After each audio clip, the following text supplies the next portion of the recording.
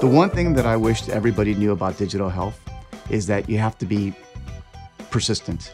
If it was easy, everyone would do it. But nothing is easy when you're trying to transform the way that people look at new technologies, especially in healthcare. My name is Manny Montalvo. My job here at Teva is to really bring a blend of technology and healthcare expertise to try to provide better outcomes for patients. The three trends right now that we're currently looking at Teva are 1, predictive care, 2, personalized healthcare, and the third one is the datafication, all this information that we're gathering through smart devices. Predictive care is very much at a crossroads where we have a lot of smart devices, smart watches, smart scales, smart inhalers.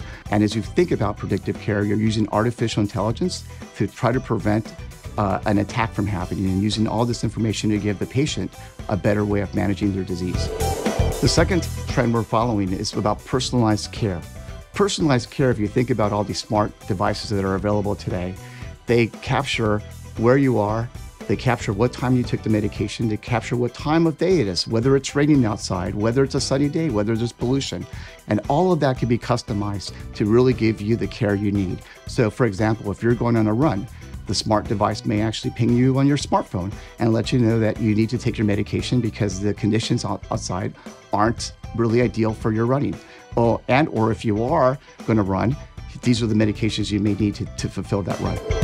The third trend we're following at Teva is this, what we call datafication.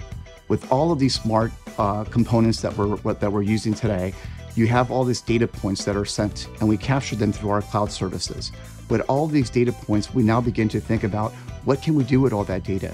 Could we target it personally and deliver it into the patient's hands, or can we use it into the hospital system? So all of this datafication now is beginning to really emerge, and with smart intelligence and artificial intelligence and machine learning, we're able to dissect that data in a much more profound way than we've ever had in our industry.